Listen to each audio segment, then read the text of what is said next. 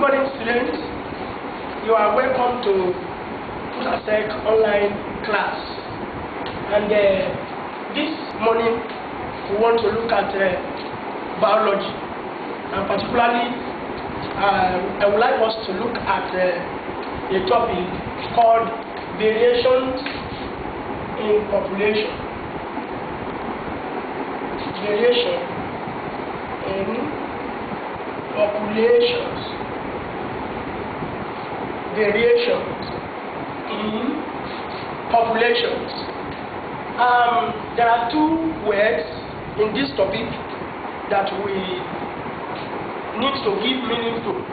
The first one is variation. The second one is population. Now, let's first of all look at the word population. In biology, population refers to organisms of the same species that are actually staying together in a particular habitat. In other words, when we talk of population of organisms, we are talking about organisms of the same species.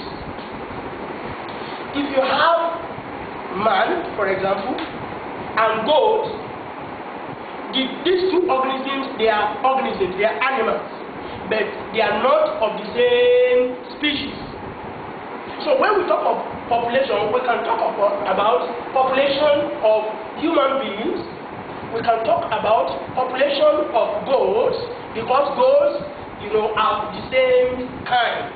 But we do not talk about population of maybe a particular plant and the other plant.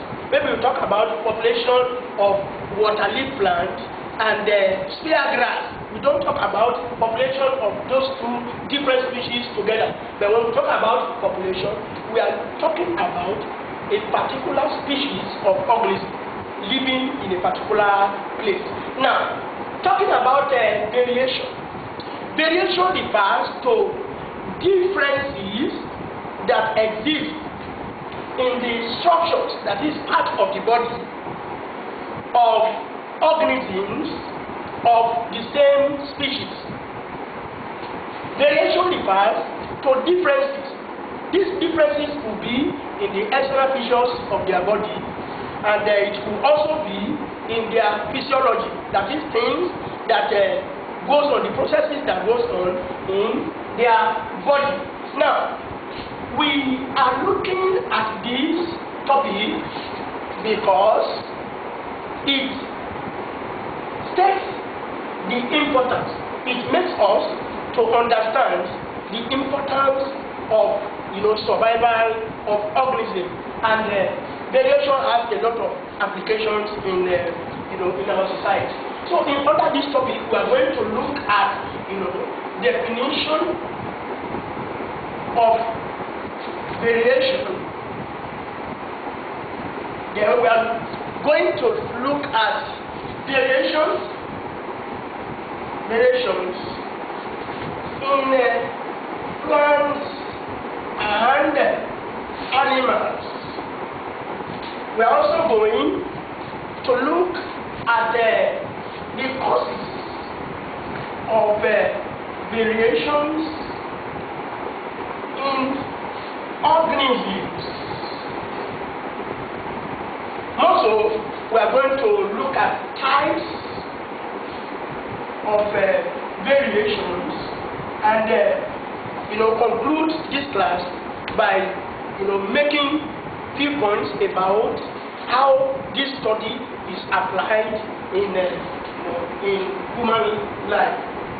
We look at applications of variation. Applications of variation.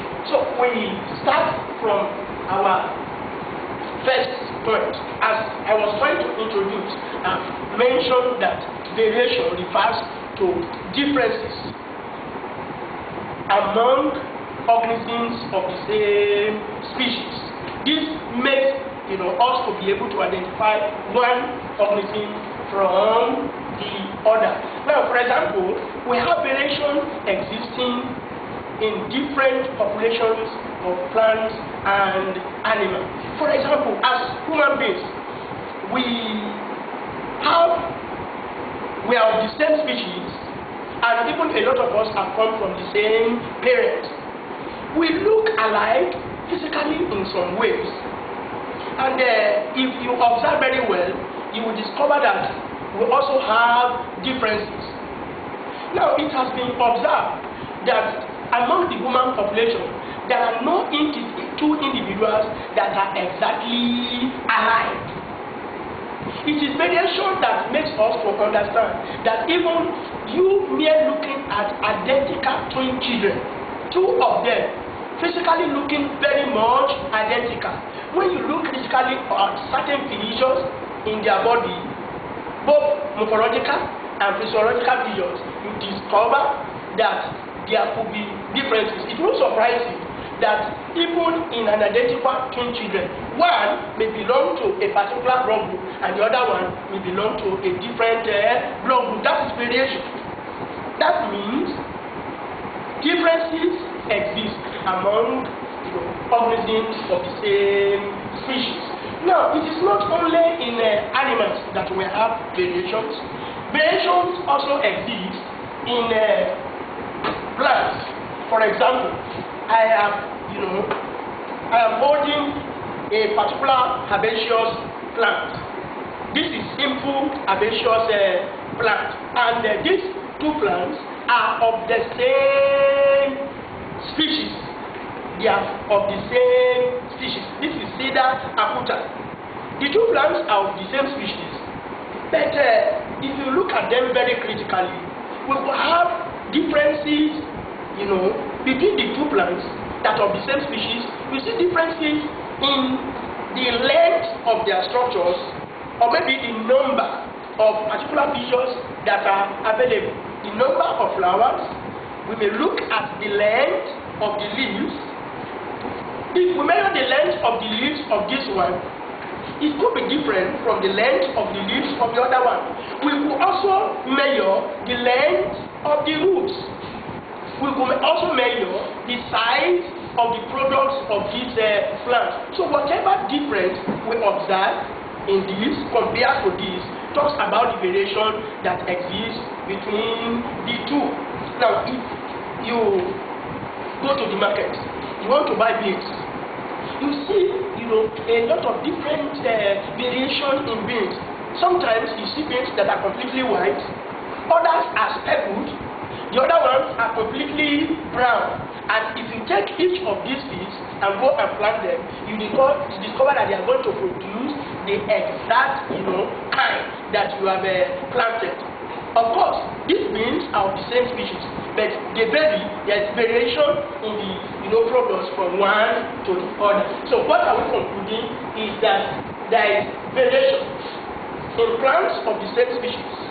There is also variation in animals of the same species. Now, for example, also in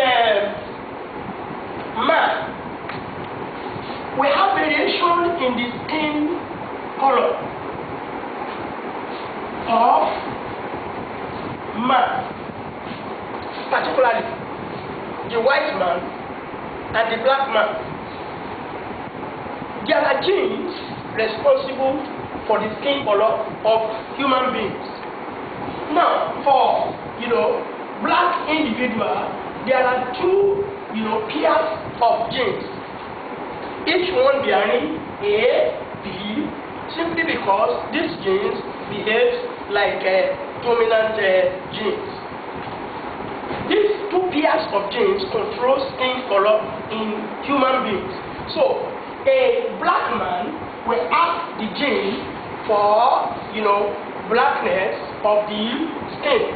So a black man will have this gene. So the gene for the skin color of a black man is AB. Now, for a white man, his own gene will be AB, two pairs of genes controlling skin color. Now, if a black man and a white man are crossed together, if we have a black man and a white man that are crossed together. I won't be going into the process of crossing now, but I want you to understand it by mere fact that if a black man, a purely black man, marries a purely white man, as it is on the board, what is going to happen is that we are going to give birth to an offspring, which we normally call a child, we call it offspring in biological terms. They are going to give birth to an offspring who is heterozygous for the trait, and such people we call them mulatto. We call them mulatto. We call them mulatto because in these individuals, the gene for blackness of the skin color and the white skin color combined together. They are termed mulatto. But in a case where a mulatto marries a mulatto, you are going to have offspring that will show gradation and variations of the skin color, and that is what is responsible for most of the skin color that you witness today. So these are some of the variations that will exist in both plants and animals. Now let's go to our third point. I believe you have jotted down the points that we have to raise. I want to bring these points up now as we go to the third one. We want to look at causes of variation in organisms. Why is it that organisms differ